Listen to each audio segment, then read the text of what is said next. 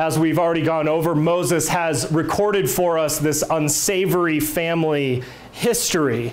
It's the Messiah's family history. This is the history of Jesus's family, where Judah the shepherd, he anticipates many of the failures of David the shepherd.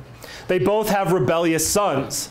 They both have daughters or daughter-in-law who have been abused. They both fail to rectify this.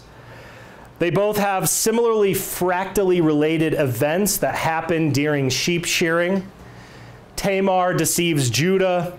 Abigail saves Nabal. Absalom kills Amnon. All of these things happening during sheep shearing. Judah's fall is echoed by Samson at Timnah, both of them giving away their strength and authority to women at Timnah. Judah is seduced by a woman who takes his authority.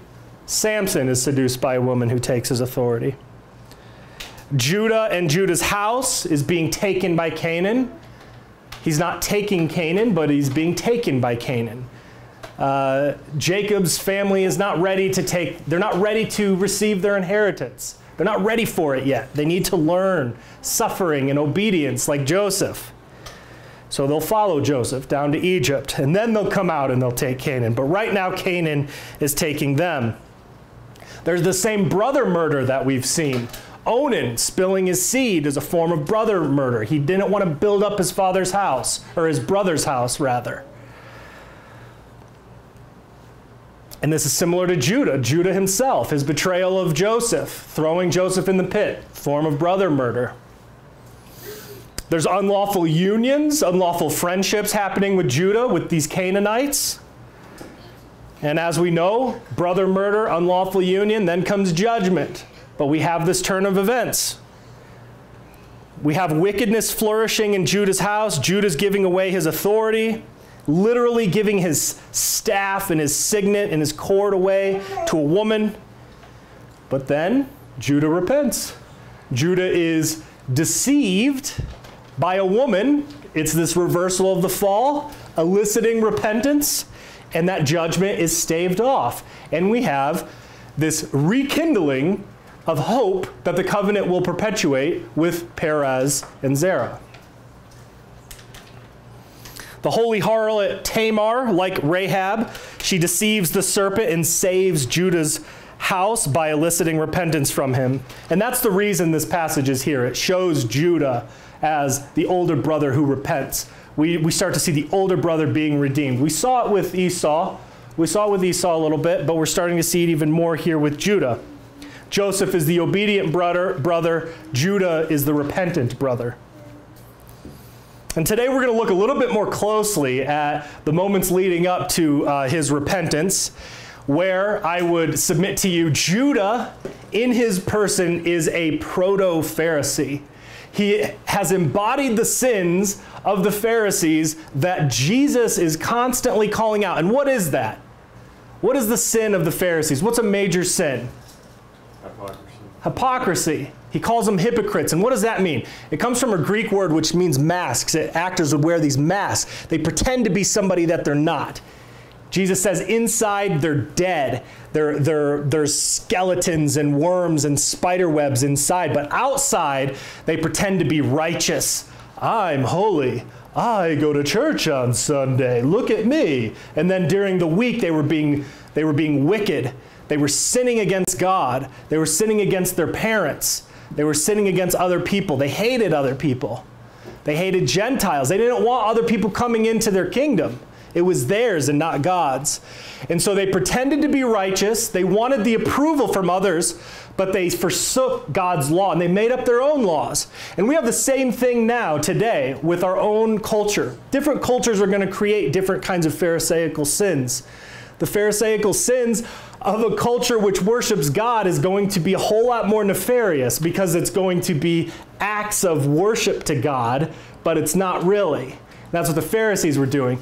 Our culture doesn't worship God, and so you have different forms of Pharisaism. You have people, you have socialists, liberals, feminists. These people, they say, Dostoevsky talks about this. He says they love humanity, but they hate their neighbor.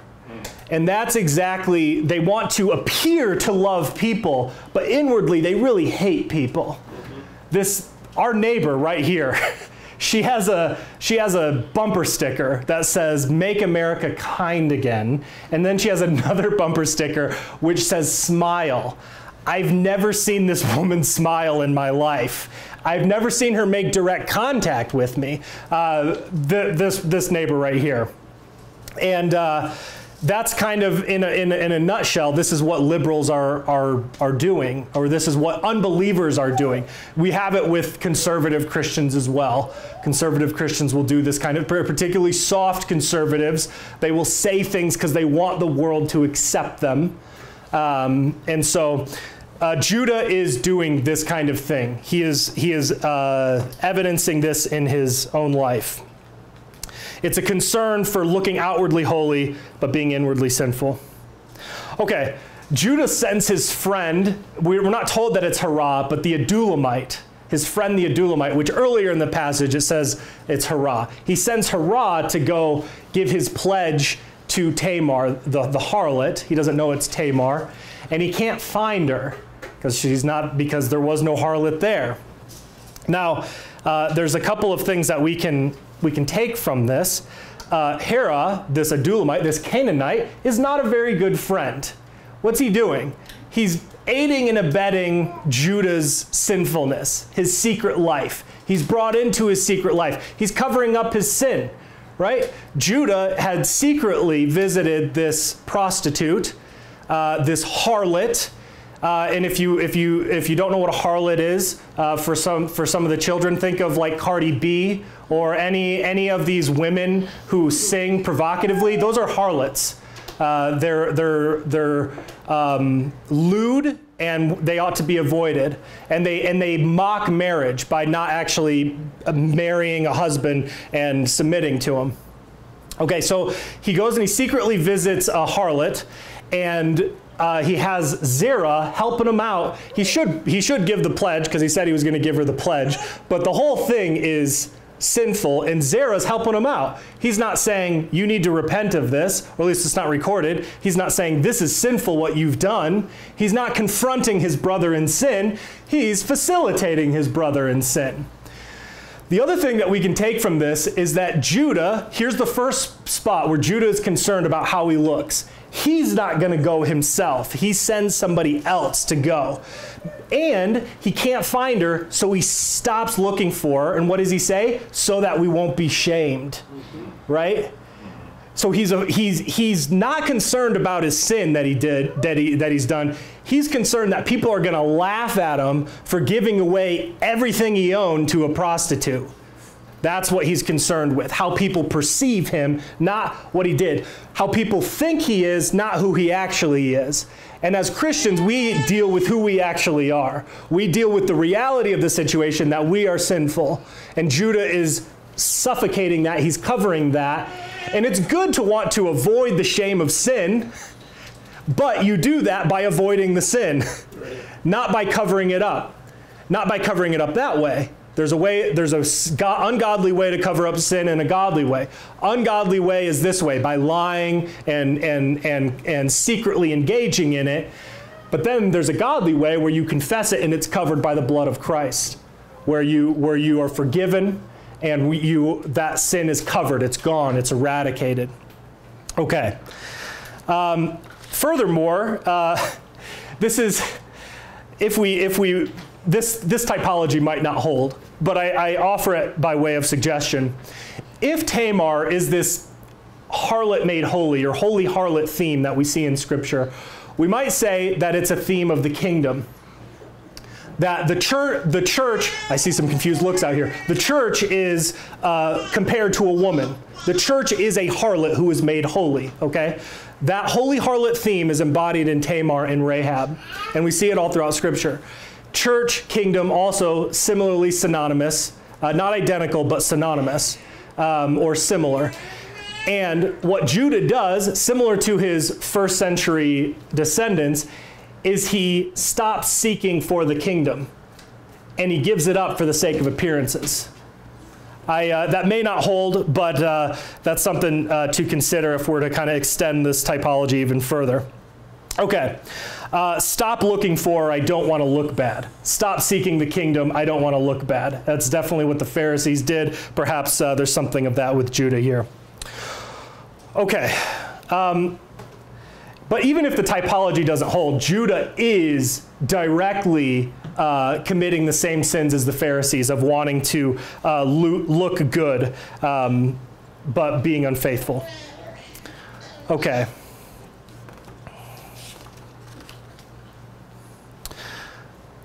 All right.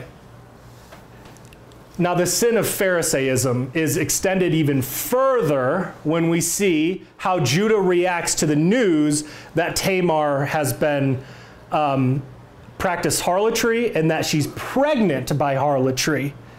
Judah's response is, bring her out and let her be burned.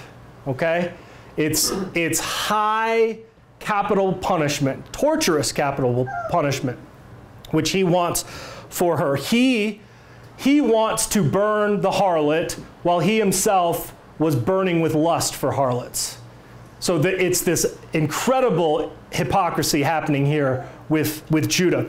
And this, with Pharisaical kind of denunciations, they tend to be superlative. They tend to be hyperbolic when people themselves are in sin. Of course, God is just and wrath comes, but when you see people attacking you for being godly, it's often because they themselves are engaged in some kind of sin. And so they ratchet up the denunciations similar to Judah.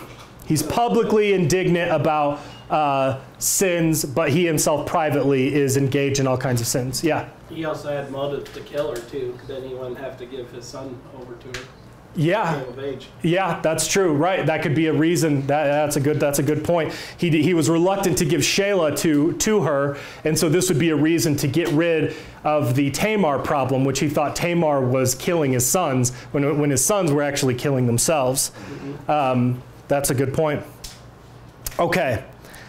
There's a couple of other things going on here. Judah is continuing the sin that his brothers did at Shechem, right? Remember in Shechem, his brothers, they permitted idolatry to happen in their home. They themselves were sinful at that moment. And then they get indignant about Shechem fornicating with Dinah. And then what do? Because of this sexual immorality, they massacre the entire town and they pillage it. It's an incredible, it's disproportionate justice. And it's because they're sinful men. They don't know how to judge rightly. And so we have a similar thing happening here with Judah. Judah himself is engaged in sin, and it's this disproportionate justice that he's wanting to execute. Furthermore, it's a Shechem in miniature, because he not only wants to punish Tamar, but he knows that she's pregnant. He wants to kill the child as well. So he's willing to kill a child and Tamar in this burning the harlot, this call to burn the harlot. Okay. Burning the harlot is seen one place in the law. And as we've been going through the patriarchs, we've seen that the law addresses many of the situations that we see here. The law says not to marry a sister, not to marry a rival sister. There's all kinds of things like this in the law which pertain to the patriarchs. And in Leviticus 21:9, we read this: "The daughter of any priest, if she profanes herself by playing the harlot, she profanes her father, she shall be burned with fire." It's the only place I'm aware of where someone is burned with fire. A priest's daughter who plays the harlot, she profanes her father, which is an interesting kind of covenantal consequence there. And her punishment is to be burned with fire. Tamar is not his physical daughter. She's his daughter-in-law. But if this holds, if this does hold to daughter-in-laws, it doesn't say that, but let's say it does apply, or that this was written with this in mind, there's an inference that we can draw, and that is that Judah is a priest. This is before the Levitical priesthood is given. And when we look at the way that worship was done, it was done by the patriarchs. Noah sets up an altar. Abraham sets up an altar. We see even the Passover was done by the heads of households. There wasn't a priesthood at that time, and so we see that there's this priesthood, this kind of proto-priesthood of all believers, but kind of embodied in the patriarchs. Judah is a priest here, but he's a wicked priest. He's wanting to burn his harlot daughter, who's not actually a harlot in the sense that the law meant. Furthermore, in Leviticus, we have, in Leviticus 20:12, we read this: "If a man lies with his daughter-in-law, both of them shall surely be put to death. They have committed perversion, their blood shall be on them." So this would apply to both Tamar and Judah. And this is assuming that it's not a widow, or it's assuming that it extends to widowhood. Maybe it doesn't. But again, I don't know if it completely applies, but if we mapped it on, Judah himself would be worthy of death. But even if it isn't, even if this doesn't apply to him, let's say the widowhood aspect nullifies this application, Judah is committing harlotry. Judah is committing fornication. He is engaged in a shameful and sinful practice that, at least in the New Covenant, we know is deserving of death. So Judah is calling for the death of his daughter-in-law, while he himself also deserves death.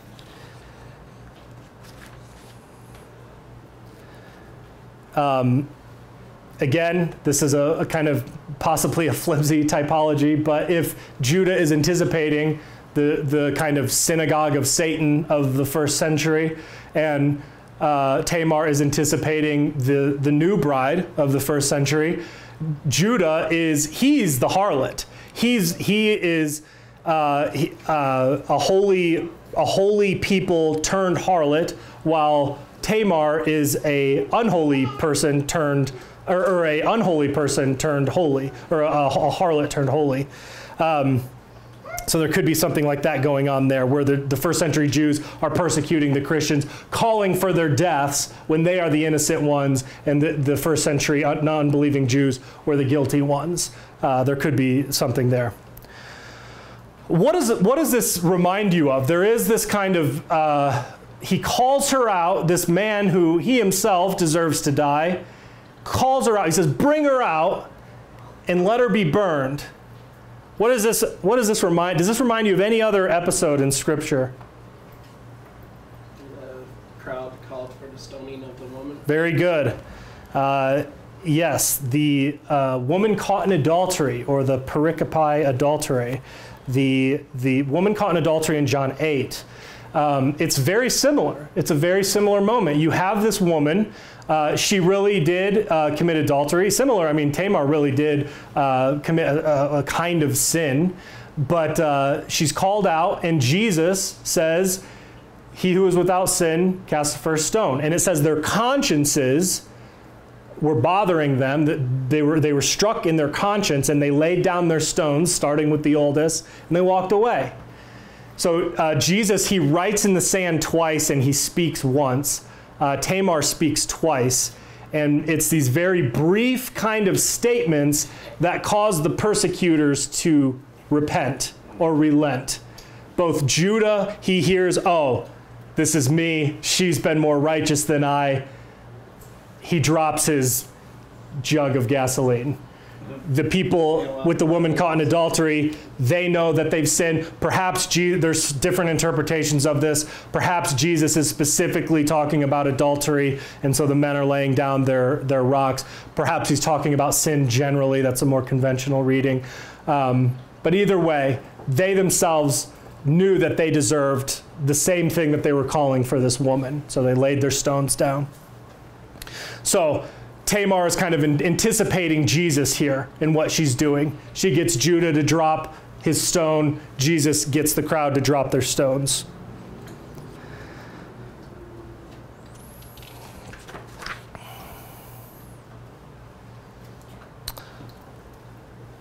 Tamar turns Judah from the error of his ways. Judah confesses and he repents. And this foreshadows Judah's confession and repentance later on with Joseph, We see Judah kind of leading the way and confessing for his brothers. Later on, he says, "Truly we are guilty because of our brother, for we saw his distress when he implored us and did not listen." So we see the older brother being redeemed through repentance. The older brother identifying his guilt, confessing it, and forsaking it, repenting of it. So we see that Judah here, he's not going to the same extent as Cain or Ishmael or Esau, but he's starting to repent. The older brother's being redeemed. This intervening grace of Tamar, like Christ, redeems the older brother. It elicits repentance. And since I've connected this with the first century Jews, who might be a Judah in the first century? Who are a couple of Judahs that we see? Older brothers, hypocritical Pharisees, literally Pharisees, who repent. Big one. Rock star of the New Testament. Augustine. Paul, exactly. Oh. Yeah. Paul was a Pharisee, and he repents. Jesus intervenes, and he repents. Another one, lesser known one, I'll keep it for the end, because I think Jesus might have this next part in mind when he talks to this guy. All right, so the hope of redemption is rekindled with these two brothers being born, Zerah and Perez. Zerah possibly means rising, and Perez means breach or breakthrough. Not breach in the sense of coming out legs first, but breach like breaking through a wall. And so once again, in this episode, we have the younger supplanting the older. It's just right there at the beginning. It's right there. The younger, and what does the younger anticipate? What does the younger mean in Genesis? Who? Who does the younger anticipate? What's the typology of the younger brother? Huh? I was going to say Paul, but that's wrong. Jesus. The younger brother is Jesus. The first brother is like Adam. The older brother is like Adam. He's the first Adam, and the younger brother is like Jesus. He's the second Adam. That is what Perez represents. So the older Zerah, he comes through, he's born, and the midwife puts a scarlet thread on his arm, on his hand. Okay? Adam comes through. The humanity comes through. The first Adam comes through, and he's killed. There's blood. Okay? And he goes back, and then the younger brother breaks through. And then the first Adam follows the younger brother, and he's born again. He's born again, right? He comes out a second time. Yeah. What does this remind you of? Who is Jesus talking to? He says, you're a teacher of Israel, and you don't know that you have to be born again? Oh, it's a... Should I? Who? Yeah. Nicodemus. Nicodemus is a Pharisee, and he comes to Jesus by night because he's afraid of what people will think, right? And Jesus says this, you got to be born. You studied the Old Testament, and you don't know that you have to be born again? I don't know. I'm just guessing, but to me it seems like Zerah's born again. It seems like there's something there. So Zerah, his descendants, they start kind of bringing some more older brother behavior. Anybody want to guess who descends from Zerah? Prominent figure I talk about a lot. Nope. Achan. Achan is from Zerah. And Phineas, when he's talking to some of the tribes. He's afraid that they're starting to sin. Phineas, he says to them this. He says, "Did not Achan, the son of Zerah, commit a trespass in the accursed thing, and wrath fell on the congregation of Israel, and that man did not perish alone in his iniquity." Again, Adam did not perish alone in his iniquity. We, in Adam, all sinned, right? Zerah, the son of Zerah, Achan, what does Phineas say? And that man did not perish alone in his iniquity. Achan brings a lot of other people down with him. But in the restoration of Israel, in their return from captivity, we do have Zerah. We do have, just as the older brother's being redeemed in Genesis, we start to see the older brother redeemed in the whole of Scripture. When they come back, we have a son of Zerah, whose name is Pethahiah. He says he's of the children of Zerah, the son of Judah, and he is elevated to a similar position as Joseph. He says in Nehemiah 11, he was the king's deputy in all matters concerning the people. Just like Joseph was second in command, this son of Zerah was second in command when the Jews returned from Babylon. And then the younger brother, Perez, okay, younger brother. The younger brother is typological of Christ. Who descends from Perez? Anybody know? I have 3 answers in mind. Nebuchadnezzar? Oh, no, that's right. Nope. All right, the first one is Boaz. Boaz marries Ruth. And then Boaz is the great-grandfather of who? King David. And then from King David comes Christ.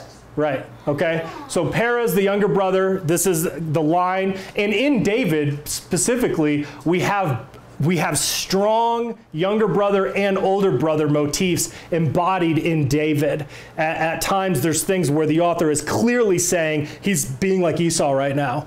And then there's other times where he's clearly saying he's like Jacob right now. And so there is this older brother, younger brother motif in David, just as it is in Christ. That's exactly what all of this culminates in. Jesus puts on the garments of the older brother. Jesus breaks through the older brother. All of these things culminate in Jesus being both the older brother and the younger brother, redeeming the older brother, humanity, us, from sin and death. Also, the elders at the end of Ruth, they give this kind of benediction to Ruth and Boaz. They say, may your house be like the house of Perez, whom Tamar bore to Judah, because of the offspring which the Lord will give you from this young woman. And so from that comes Jesus. All right, let's pray.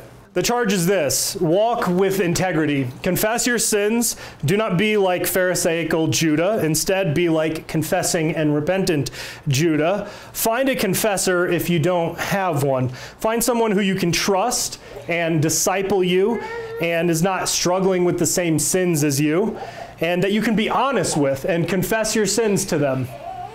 Confess your sins, more importantly, to God. Be honest with them. Don't try to pretend to be like someone you're not. And pursue holiness. Confess them, repent of them, and pursue holiness. And go and sin no more, as Jesus said to the woman caught in adultery.